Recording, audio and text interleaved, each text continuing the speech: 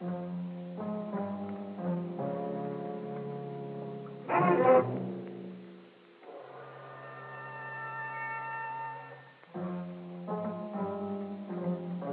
Columbia Broadcasting System presents yours truly, Johnny Dollar.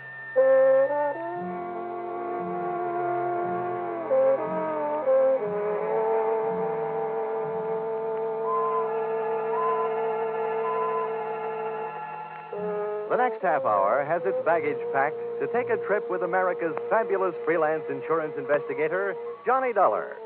At insurance investigation, he is just an expert. At making out his expense account, he is an absolute genius.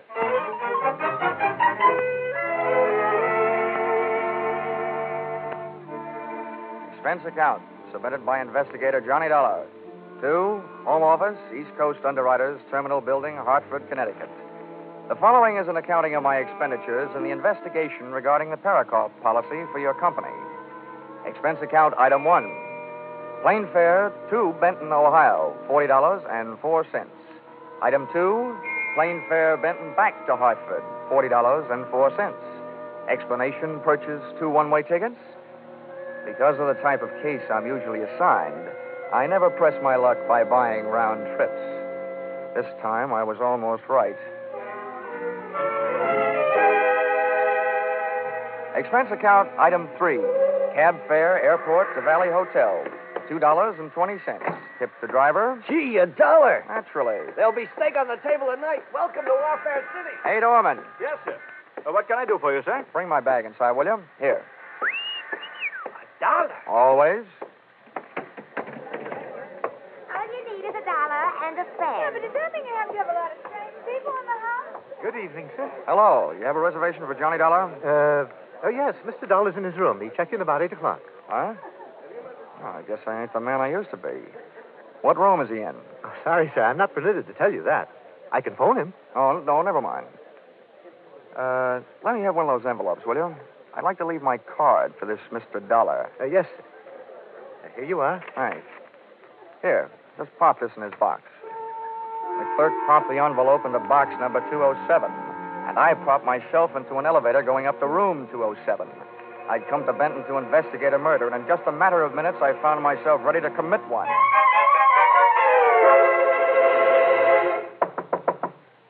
Yes? Who is it? Bellboy, sir. A package from Hartford. Just a minute. Package for me? Special delivery. Oh. Come on. Get up on your feet. Now, wait a minute. Take it easy. You must be Johnny Dollar. Sometimes strangers in a hotel room can be a lot of fun, but not when they're using my name. What's your angle? Listen, Dollar, I can explain everything. It better be good, and it better be fast. I didn't want to be seen waiting for you in the lobby, and it's important that I talk with you before anybody else does. That's why I'm here.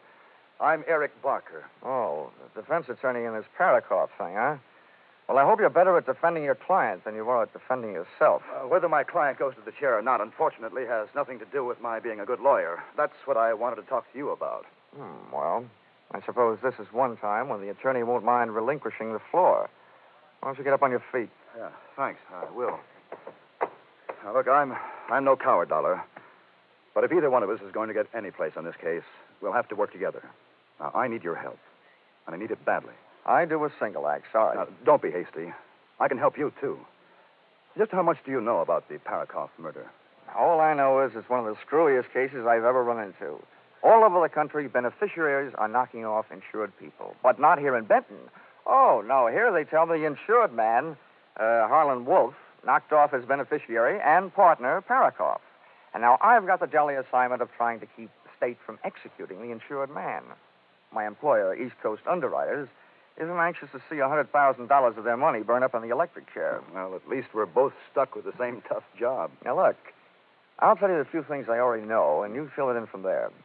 All I know is that Parakoff was shot to death, and that his business partner, your client, Harlan Wolf, was picked up leaving town and being held for the murder. What have they got against him? Only what they found on him. That's enough. The murder weapon. Any witnesses? One. Parakoff's wife, Marcia. An eyewitness. A murder weapon and an eyewitness. Well, it seems, at least at first glance anyway, that the state of Ohio will be receiving a large electric bill one day soon. Hey, is there any chance of my seeing Wolf? No, not before he's indicted. Great. Dollar, Harlan Wolf shot Parakoff in self-defense. There was no premeditation. Well, I'm convinced that I could get him off with a second-degree manslaughter verdict if it weren't for the tactics of the prosecution. What's that? Well, they not only have intimidated my character witnesses, they've suborned their own to perjury. That's the sort of thing I'm up against. Well, as the insurance companies keep on saying, never say die. So where can I find the widow Parakoff? Well, if they aren't holding her in protective custody so nobody can question her, she may be at home. That's 1375 96th Street. That's a lot of figures. By the way, how's hers? Expense account item 4, cab fare to home of murdered man and the girl he left behind him, $2.40. I shivered all the way out to the suburbs, but not from fear or anticipation. A simple case of summer shorts in red flannel weather. The Parakoff place was obviously the product of a good income and a bad architect. It looked like a great big wedding cake, and Mother Nature had mercifully iced the confection. The front walk was white and untrammeled as if driven snow. As a matter of fact, that's what it was. 3 inches of it, which meant that Marcia hadn't had a visitor in the past couple of hours. I was playing detective, and somebody inside was playing the radio. So, I played Peeping Tom, and loved every second of it. I couldn't see her face, but she had a lovely profile. I hastened to the door.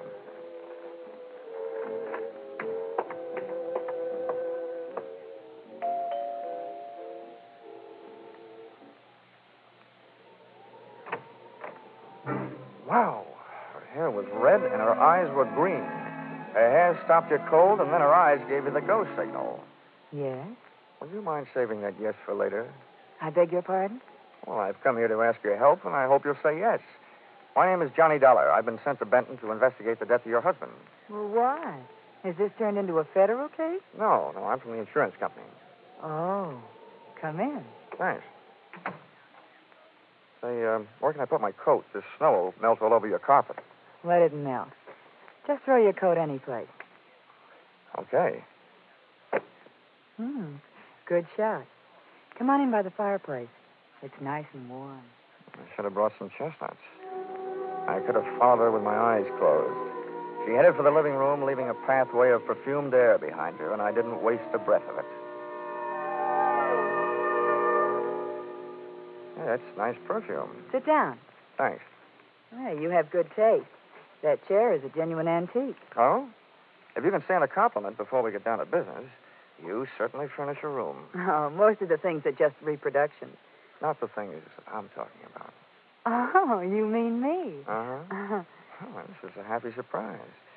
I expected to find someone fatter and 40er. My husband was. And now, what about his insurance? Oh, you got me wrong. You see, I'm working for the company that insured the man being held for the murder of your husband, Harlan Wolf. What do you want from me? Just a story of what happened. Oh, that I can't do. The district attorney had a long talk with me about it. I'm not supposed to say anything to anybody about it until the trial. Well, I'm not asking you for any state secrets. I just want you to save me a trip down to the morgue. Oh, don't be so brutal. Oh, sorry. I didn't realize you were still in mourning. That negligee confused me. Anyway, I meant the newspaper morgue. That's what they call their files. You gave them a story. Why won't you give it to me? I told you I can't. Okay. Sorry I wasted your time. Oh, wait a minute. Don't go. Well, you aren't exactly cooperating. Oh, please sit down. I'm going crazy in this house alone all the time. Can't we find something else to talk about? Sure. Later. First things first. That makes sense. All right. I don't see how it could be wrong to tell you what's already been in the newspapers, Johnny. Yeah, that's right. Go ahead. All right. Well, Harlan Wolf and I were here in this room alone. We were discussing business. Business? Business. The Highland Coal Corporation. My husband was its president. Harlan Wolf is the secretary-treasurer, and I'm the vice president. I can't resist this. But your kind of businesswoman makes this anthracite heart of mine feel very bituminous. What? I don't get it. Let it go. So, you and Wolf were sitting here talking about your coal business. Where were you sitting? Well, I was sitting over there at the desk. How about Wolf? Well, he was sitting where you are right now. And then my husband came home. And no doubt accused you and the secretary-treasurer of putting in too much overtime. Is that it? Yes. Oh, it was terrible. They fought, and Finally, Harlan ran over to the couch over there and pulled his gun out of his overcoat pocket and started pulling the trigger. Who called the police? The neighbors? No, I did. Well, that's all there is to it. Well, that's all I wanted to know. It didn't hurt, did it? No. Now, how about using those big shoulders of yours for throwing a log on the fire? Sure. I'll go outside and get one. No, there are logs in here. Mm-mm. I'd rather go outside and get one that's a little damp. They burn much slower. Oh. Well, then, while you're at it, get a big one.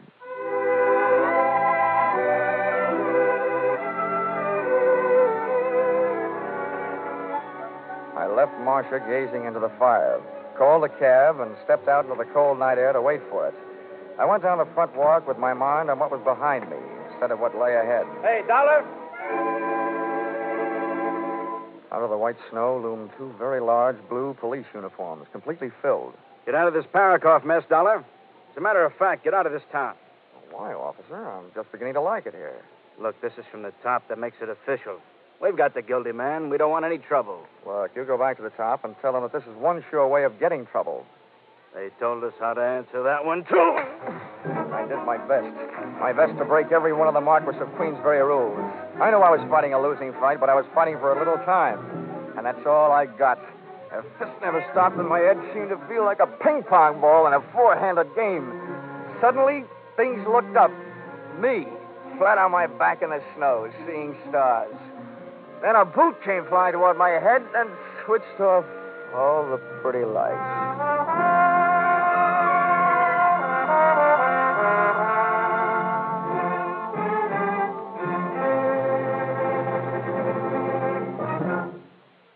In just a minute, we'll bring you the second act of yours truly, Johnny Dollar. But first, we want to remind you that next Sunday night, CBS once more will bring you 10 great shows, filled with great stars and complete with comedy, drama, and mystery.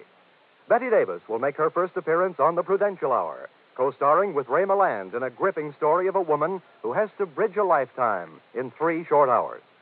Once more, you'll hear those 90 non-stop minutes of mirth with Spike Jones, Jack Benny, and Amos and Andy in succession. There'll be more comedy, more drama following rapidly. The Adventures of Sam Spade, Lum and Abner, Helen Hayes, Eve Arden, Life with Luigi, It Pays to Be Ignorant.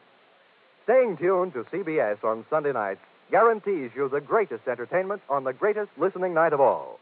These programs are regular Sunday night features on most of these same CBS stations. And, of course, Jack Benny comes to you over them all. And now, back to yours truly, Johnny Dollar.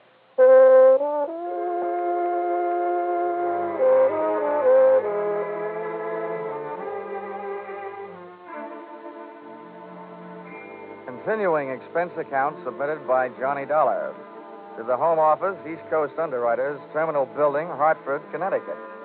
Expense account item 5, medical supplies, bonded, $7.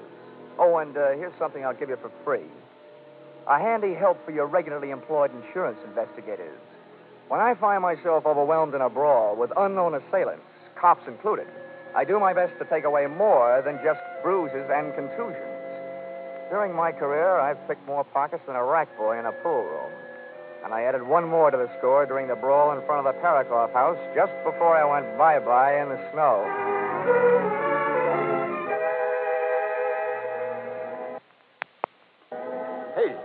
Hey, mister, wake up. Come on, wake up. You'll catch your death of cold. Did you call a cab? Yeah, I think so. Holy smokes, your face. Was you robbed? What's the matter? Isn't it there? Huh? Here, I'll give you a hand. Thanks. Holy smokes, when I first seen you laying there, I thought you was a snowman tipped over. How do you feel, cold? Forevermore, I shall look kindly upon the haddock in the deep freeze. Huh? Hey, what are you looking for? I'm looking for a wallet. Did you lose it? First I found it, then I lost it. Oh, yeah, here it is. Come on, let's get out of here. Where to, mister? Police headquarters? Police headquarters? Over my dead body. Expense account, item 6. Breakfast in bed, $2.40. Expense account, item 7. Photographic work, $6. for taking pictures of contents of wallet I lifted from the police uniform the night before. Expense account item 8, 70 cents cab fare to office of Edmond Byron, district attorney. Sorry to have kept you waiting, but... Good heavens, man, your face. Felonious assault? Yeah, but I got a flash for you. Not by person or persons unknown. Splendid. You wish to prefer charges? Yeah, you're half right again. But not for felonious assault and not against the guys who gave me this going-over last night. What are you talking about? You know what I'm talking about. They were a couple of your harness bulls. I don't want you to waste any time denying it, so forget it. I don't have the slightest idea what this is all about, Dollar. I said forget it. I want to talk about something more important. You're holding Harlan Wolf for the Parakoff murder. Now, what I want to know is, when are you going to hand down your indictment and what it's going to be? First thing in the morning, first-degree murder. Anything else you want to know before I have you thrown out of here? Yeah. How do I get mixed up in these rhubarbs?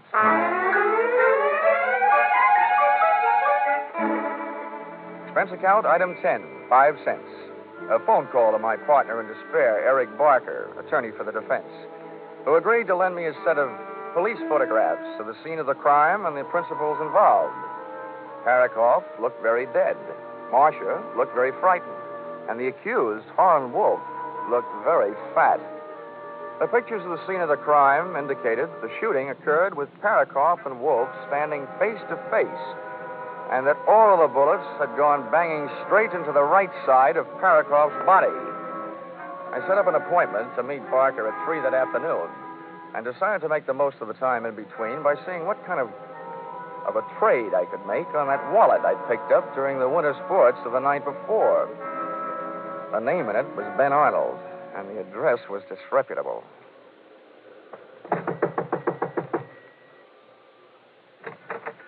I don't want any brushes. What a coincidence. I'm not selling any. What do you want? I'm looking for Ben Arnold. Who isn't? He promised me he'd be home by now.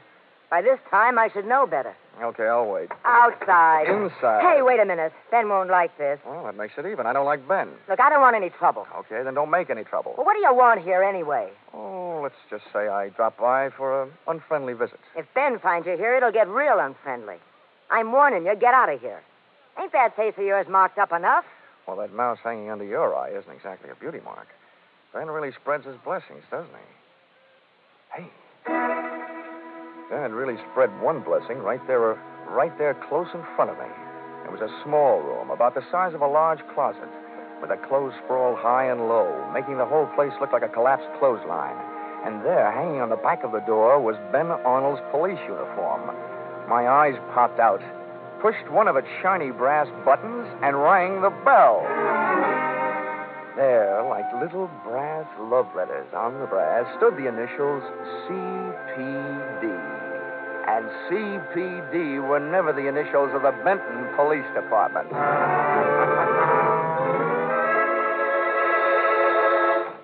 Thanks for seeing me so quickly, Barker. Dollar, you are... Good Lord, what happened to your face? A couple of police uniforms with overstuffed shoulders did this to me last night. Oh, there you are. I warned you. We're up against a ruthless bunch. Something should be done about it. Why, using the police force to beat up anybody who stands in their way? No, Barker. They were wearing uniforms, but they weren't police. Hey, what?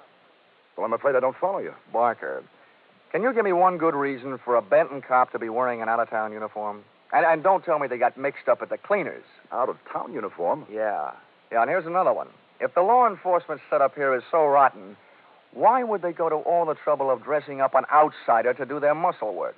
Well, I don't know. What I mean is, did they? Who else would do it? It certainly couldn't have been Marcia. Well, why not? The policy I'm interested in is the one that Parakoff, as president of that coal company, took out on Wolf's life because of his importance to the company.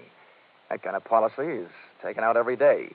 But Marcia, as vice president of that coal company, is in line to collect on that policy if Wolf goes to the chair. But why should Wolf admit to the shooting? He has nothing to gain, his life to lose. Now, look, Marcia told me that the night of the murder, she and Wolf were alone in the house talking about the coal business. And then she didn't know what I meant when I used the words bituminous and anthracite. Whatever Marcia had on the fire that night with Wolf, it wasn't coal. No. Well, you're right about that. Marcia and Wolf were having some kind of romance. Okay. So let's say Marcia shot her husband. Let's say Wolf is madly in love with her. Let's say she promises Wolf that she will testify he shot her husband in self-defense. Marcia gets away with murder, Wolf gets away with a light sentence or none at all, and then Wolf gets away with a girl. That makes sense. Yeah, but what makes you think this is even possible? Barker, somebody had me beat up last night. I say the prosecution wouldn't have bothered sending fake cops. So, the question is, who would? There's one thing I've got to check, and check fast. Well, so what's that? Those police photos you gave me show that Parakoff was shot by a left-handed shooter. And that's one of the prosecution's strongest points. Wolf was left-handed. Well, that doesn't prove that Marcia isn't. Barker, I'm going out and see Mrs. Parkman, Mrs. Parakoff. And there's only one thing I really hope. That she's left-handed? That she's wearing that same negligee she had on last night.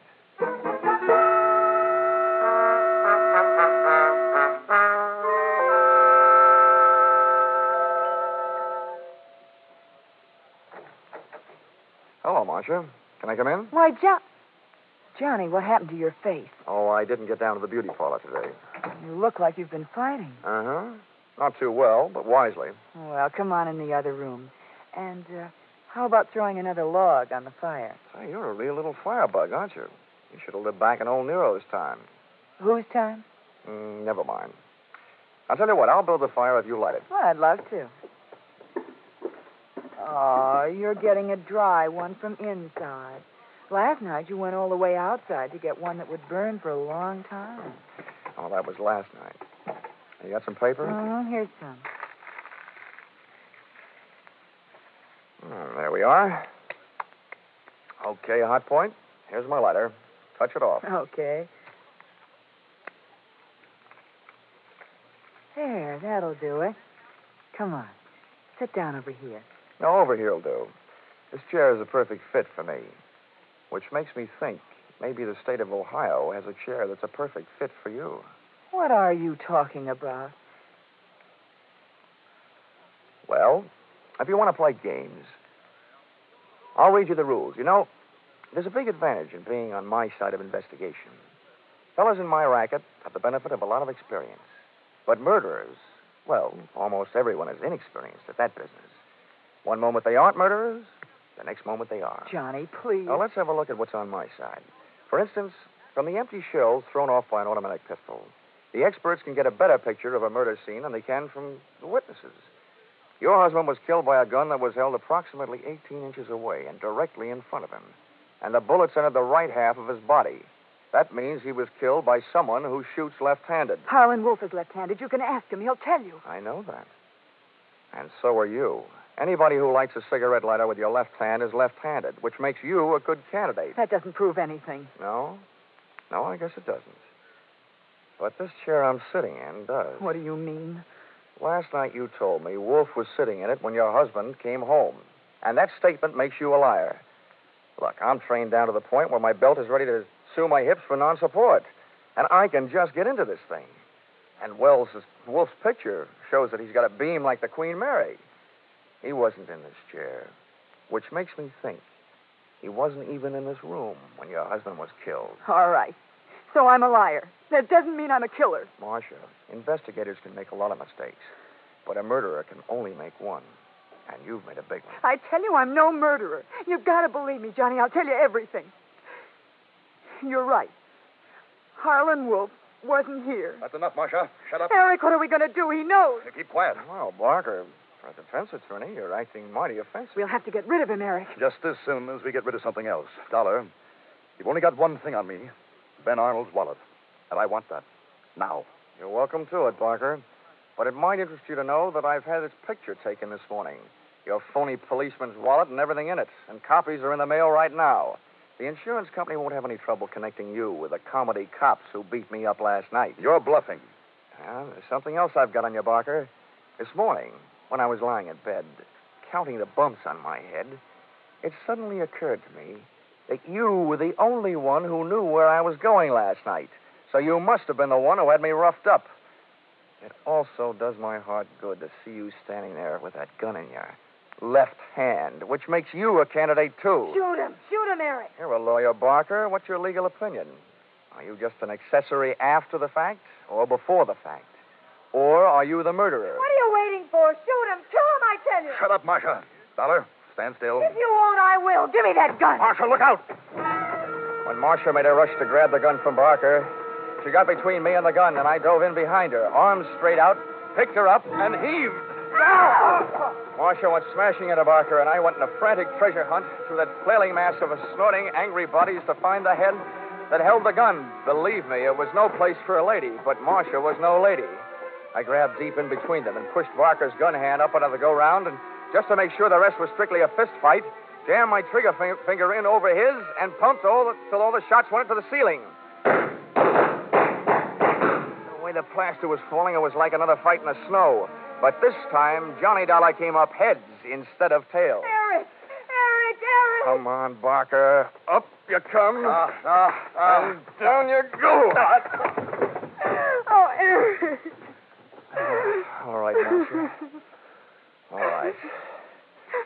When I first met you last night, I asked you please to save a yes for later. I'm going to ask you a few little questions. If I'm right, let's hear it. 1. Did you kill your husband? Okay, 2. Did Eric Barker shoot your husband? Did you kill Harlan Wolf, tell him you did it, and talk him into taking this rap for you? It was all Eric's idea. He said we'd get rid of my husband and Wolf And collect their insurance. Well, Marcia, there's just one more question. Are you or aren't you going to call the district attorney and invite him over here? Yes.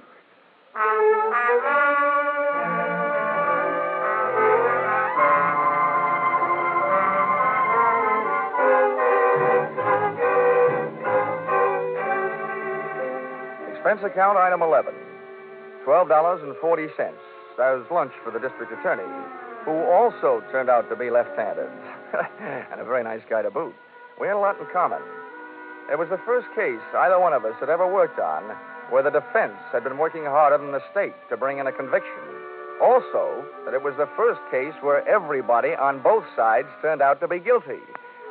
Defense attorney Eric Barker of murder, his girlfriend Marcia Parakoff of being an accessory before and after the fact, and Harlan Wolf of conspiracy to defraud. No wonder the nation's jails are getting overcrowded.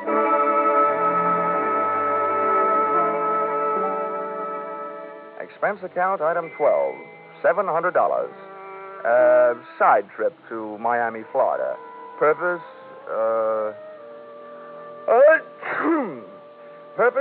to recover from catching 40 winks and a miserable cold in Benton, Ohio snowbank. Hey, Johnny, come on in. The water's fine. Expense account total, $1,230.20. Signed, yours truly, Johnny Dollar.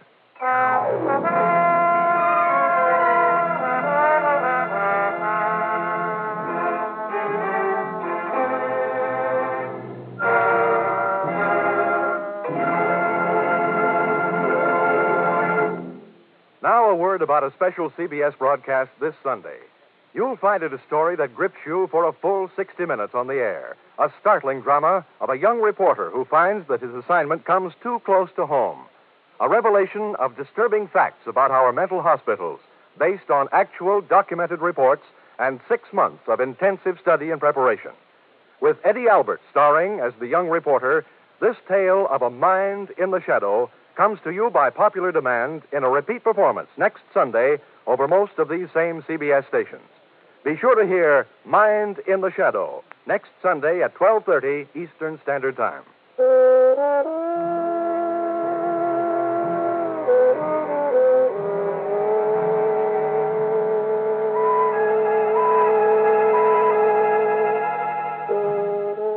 Listen in again next week when CBS brings you Yours Truly, Johnny Dollar, with Charles Russell as Johnny.